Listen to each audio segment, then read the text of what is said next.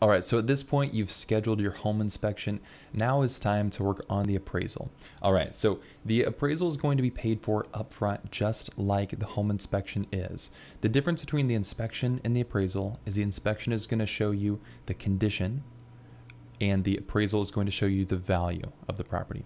All right, so the appraisal is required. It's not optional. It's required to show you the value, so the lender can make sure that they can loan you that full amount for the property.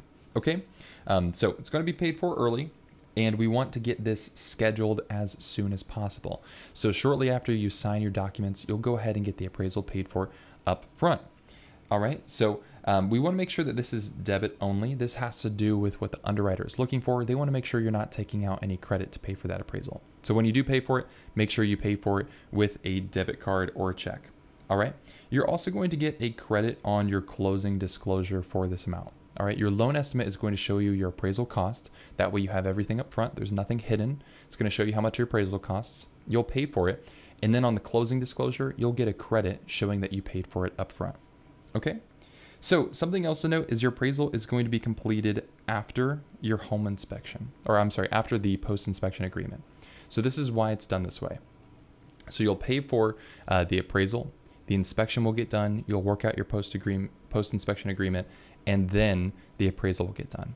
And the reason why is because if anything falls through with the post-inspection, maybe the seller doesn't want to repair anything, or there's something that happens there where you want to get out of the contract, you can get a refund for your appraisal up until the point that the appraiser goes out to the property. So that's why we wait to make sure the appraisal is scheduled after the post-inspection agreement. So we want to get it paid for early so we can get it scheduled, but then we wait for the post-inspection agreement to be finalized and then have the appraisal done. So don't worry too much about the scheduling of everything. We will handle that for you and make sure that everything's done correctly. But this is why we want to get the appraisal paid for up front, even before you have your post-inspection worked out. If you ever want to get out of the contract, you can get your appraisal refunded until the point the appraiser goes out to the property. Okay, so there's that refund if needed. Really what we're looking for from the appraisal is two big things. Number one is we want the appraisal value to come in at the contract price or higher. So if the contract price is $200,000, we want the appraisal to say the house is worth $200,000 or higher. It might come in and say it's worth $210,000. That's perfect. All right. We also want it to come in as-is condition. So we want it to say it comes in at purchase price or higher and in as-is condition.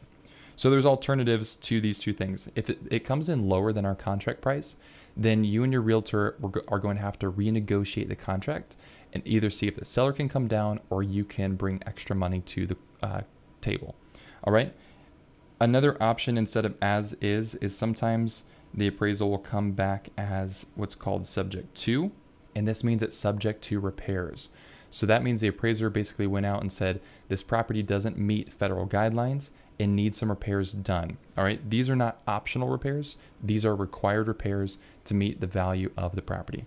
But most of the time it comes in at value or higher or in as-is condition. If it ever comes back lower or in subject to repair condition, then what's gonna happen is we'll work with you and your realtor will work with you and we'll set up a game plan to get you into that house.